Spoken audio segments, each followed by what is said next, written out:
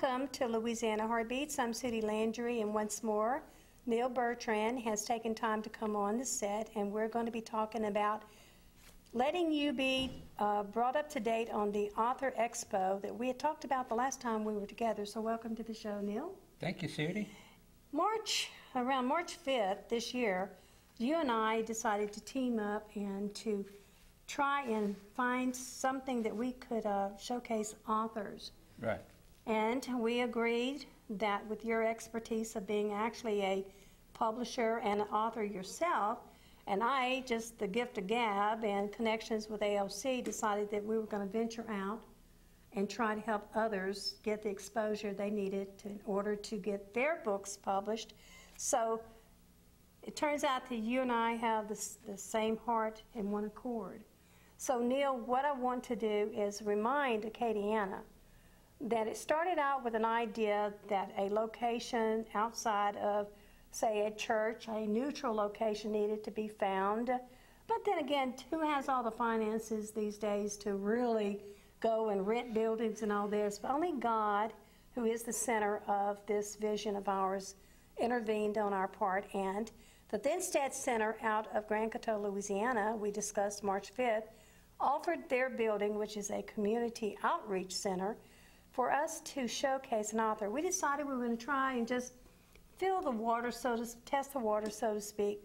So Neal and I decided to go ahead and do an event, and we showcased Neal, who had many, many books that you've helped other people publish, plus your own. And being my now publisher of my books, we tested the waters.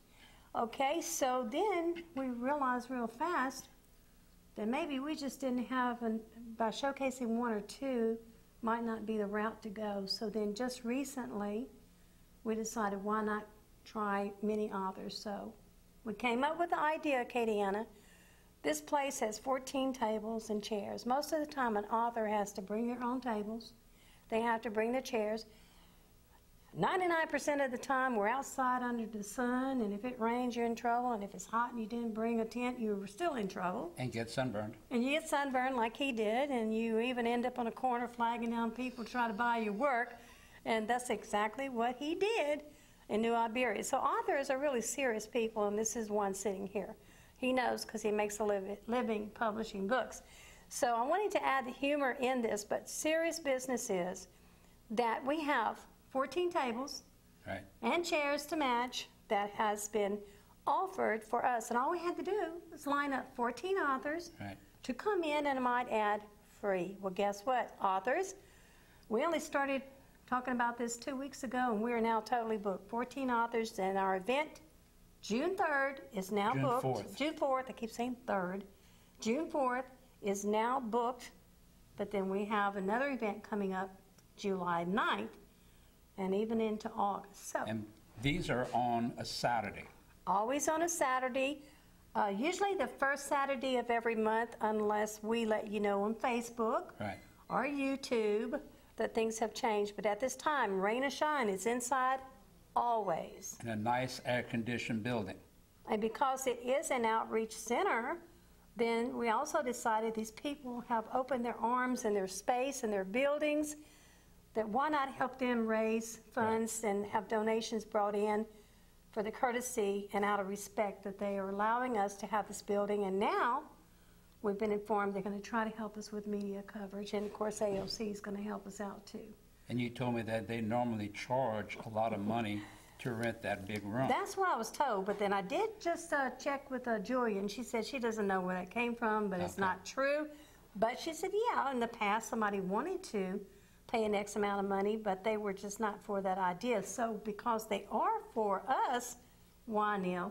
Because we're also going to be there helping them get what they need, which is traffic to this town of Grand Coteau, Louisiana. And also the donations coming in. But we're not charging our authors. Totally free.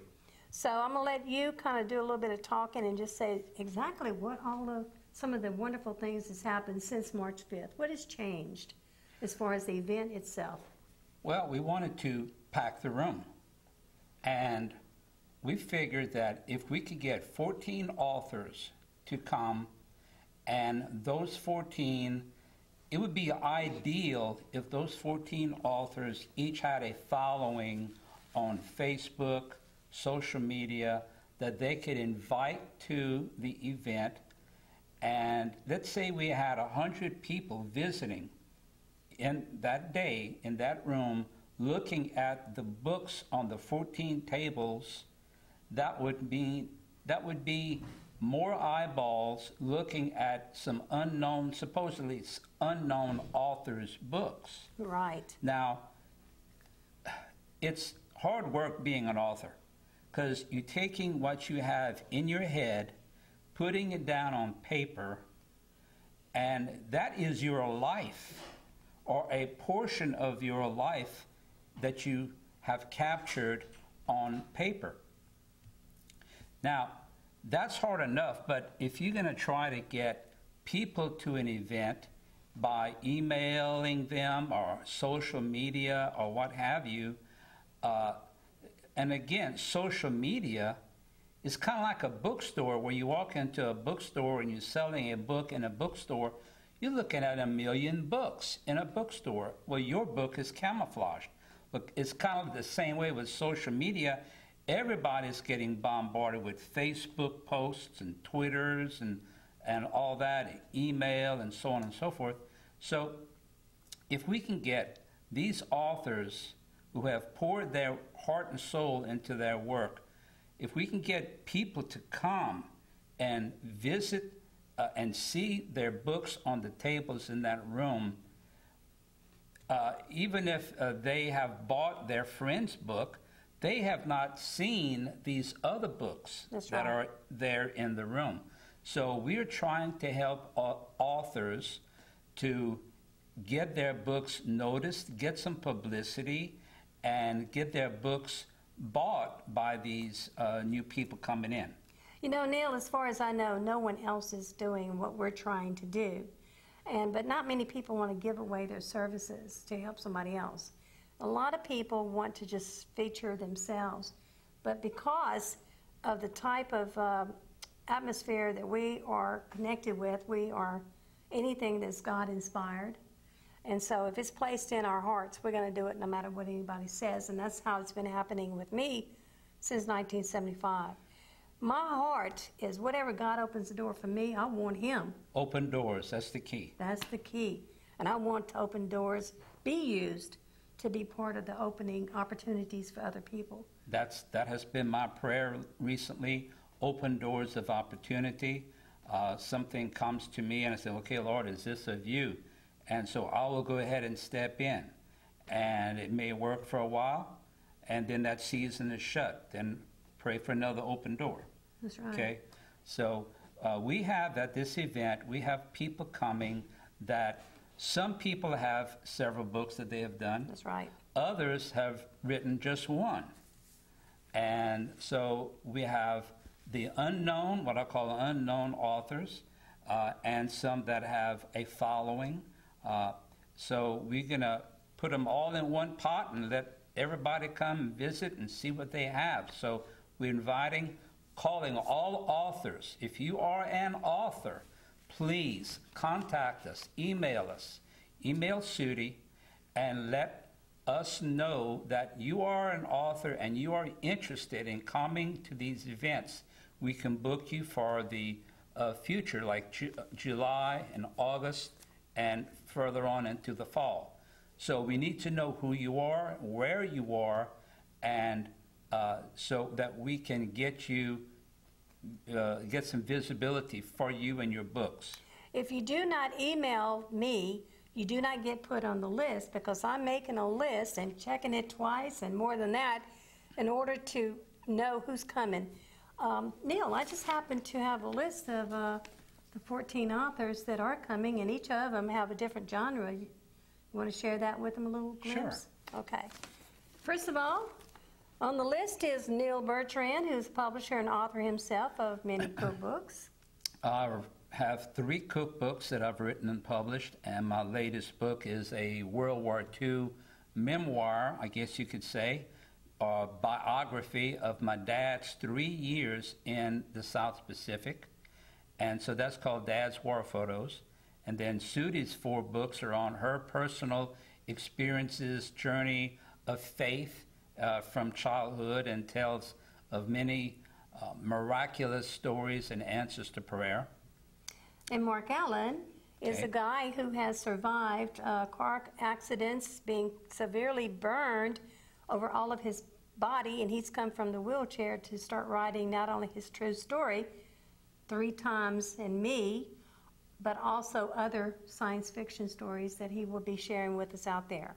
Then Carrie Seymour, she has written 2 books, and she is you call her a child advocate, Yes, definitely. and about child abuse and so on. So you have anything else you want to say about her? Carrie has 2 books, Say Them All and Just Find Me. And actually, it is facts that are intertwined with a fictional story.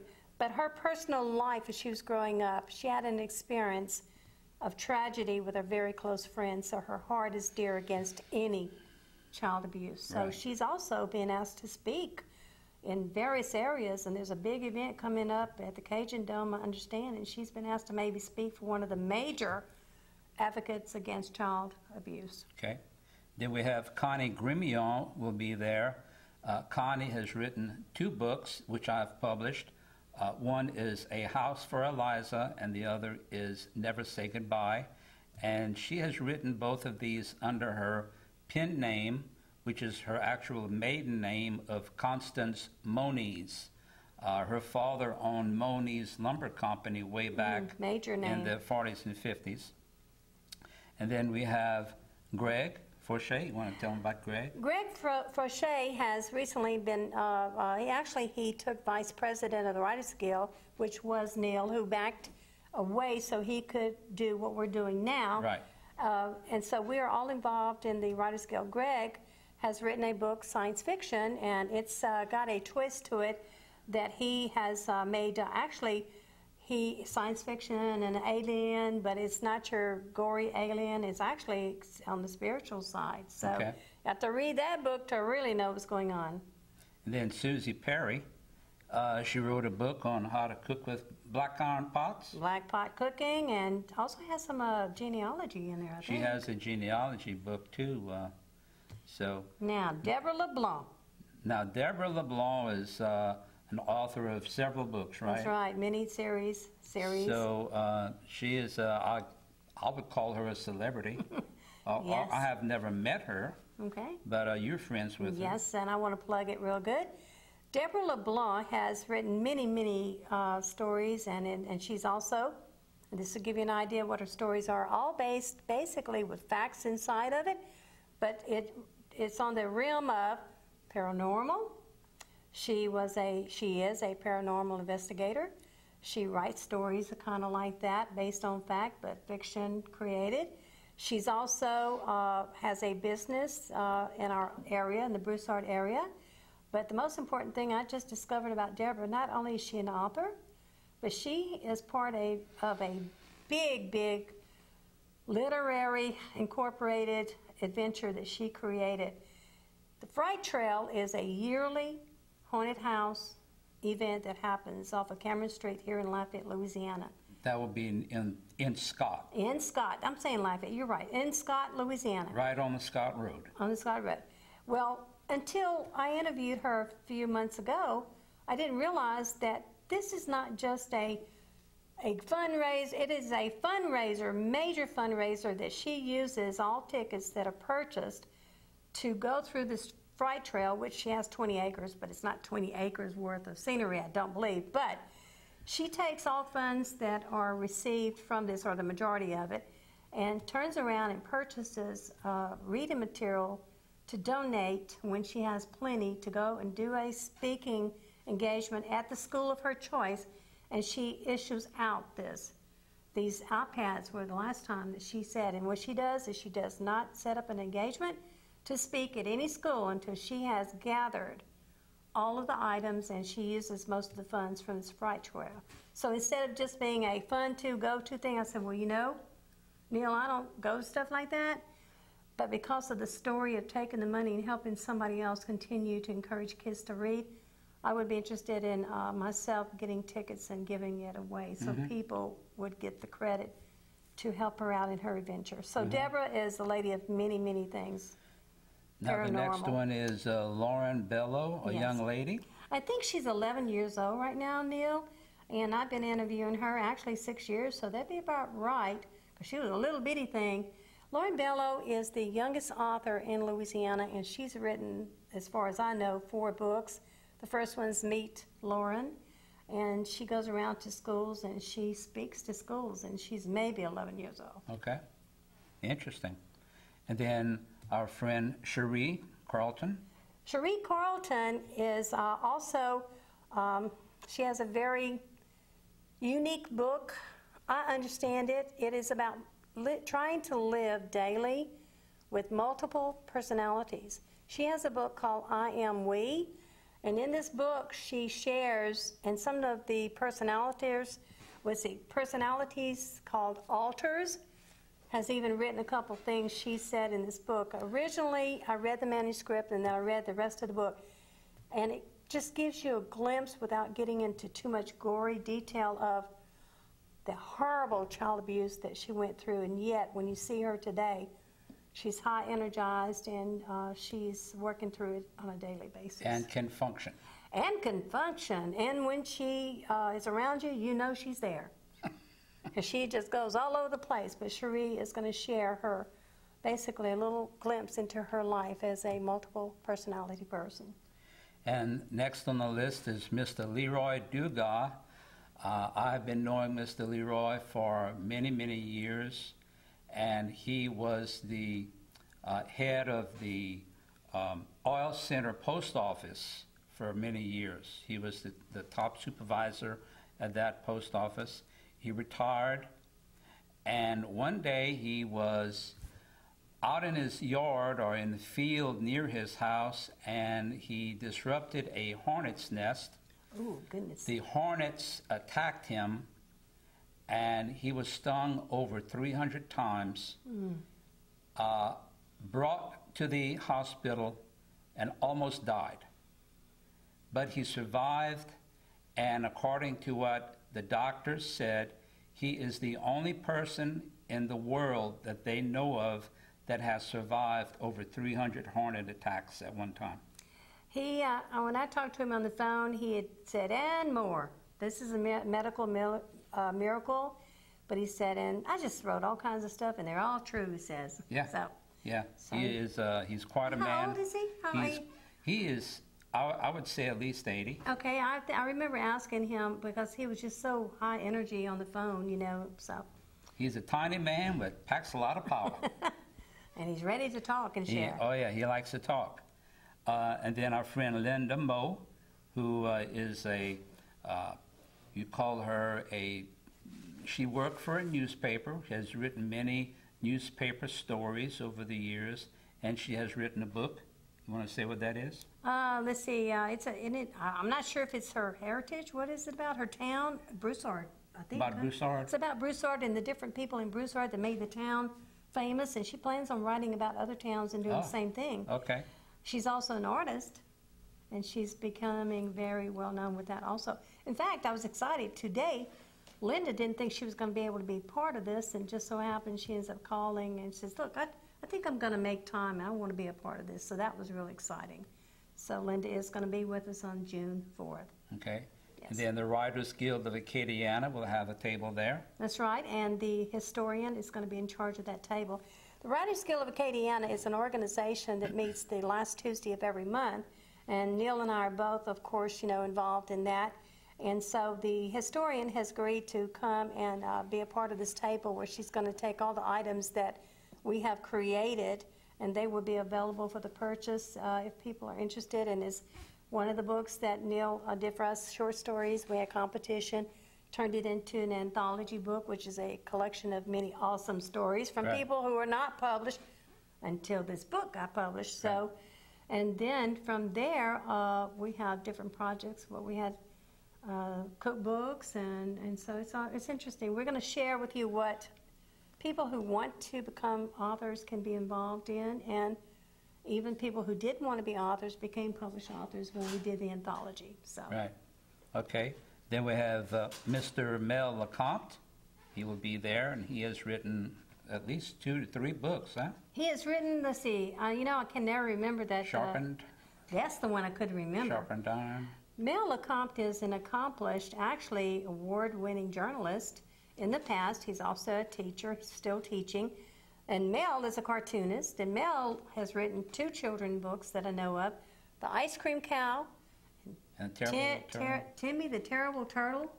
Okay, and he puts his humor in there, but what's so amazing, Neal, is in the back of the Terrible Turtle book, he has brought out some of the pictures and actually places inside of little towns that are famous that we didn't even know about. Okay. So it's an educational tool also. So, and then Sharpen Iron, of course, is about football. So.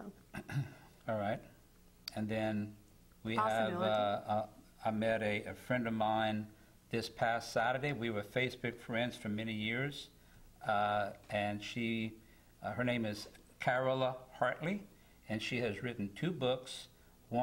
Both of them are on Opelousas. One is Opelousas Tales, one is Opelousas Firsts. And so it's kind of up in the air if she'll be able to come to this one, but she will be there eventually. But she's not local. She's actually in Louisiana, but further north. She is a local person, an Opelousas native, so to speak, but she was in New Jersey for many years. Then she moved back down to Louisiana, living in North Louisiana. Well, I just understood that we have maybe now 4 minutes left in the show, but I want to bring up that we just finished interviewing another author who cannot come to the June 4th event, Terry L. Bethea, and she's created what you call the ARC series, and she has some very interesting children's books that have morals and issues and how to overcome different things, and she herself is just retired from teaching many grades in the schools. So she cannot make the June 4th event coming up with the Expo, but she does plan on coming in August. So we're already booking in July 9th, so if you would be interested in being on the list for July 9th, please contact us by email. One of the emails up there that you'll see. Neal will be sure to get me the information, or vice versa. I'll keep him updated. Right. And let's tell them where this is at. Let's talk about who it is. The location is the Thensted Center in Grand Coteau.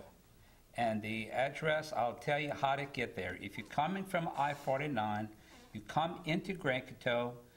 At the only stoplight in Grand Coteau, you're going to turn left. That's Church Street.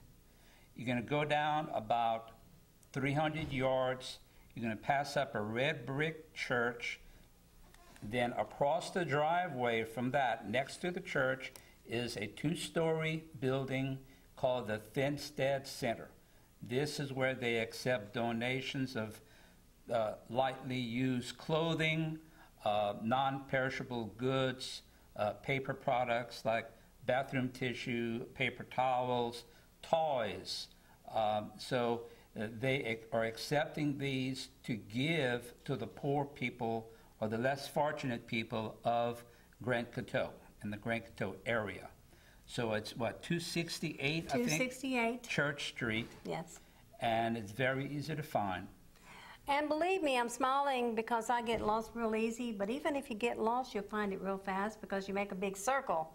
And but the directions he just gave is true. The only stoplight. If you happen to pass it up and you're going down this hill, you know you need to turn around. And if there's cropland around you, well, you've gone too far. Backtrack and go back up the hill and you'll see it. Well, let's send out some thank yous to the people involved in helping us make this happen. Julia, Richard. Yes. And the board of the Thensted Center. That's we right. want to thank you very much for this opportunity, and we're excited that they're getting excited and increasing their media help. Okay? And all authors who register, and the kitchen staff that offers to do bag lunches, and of course all the donations that people will bring out of appreciation. Right. For us having this place free, and also we're not charging you anything. And to all the media and anyone else who can help us share this on Facebook, you know, we really would be grateful for that also. But right now, we're going to go ahead and end the show, and so I want you to know that we are on the air every Tuesday night. Excuse me, they changed our time. Every Monday night at 9 p.m., we're on there talking about things like this, and I want to thank Neal for coming back in today and helping me update people on this author expo that's going to happen every month. So every month from 10 to 2 at the Thensted Center in Grand Coteau, the first Saturday, there will be something happening there. If something else gets added to that, we will be making sure that you get your information. And we thank you for tuning in today. Until then, be blessed. And thank you, Lee. Thank you very much, Neal, for coming on. Thank you. I almost called you a different name, didn't I? Yeah.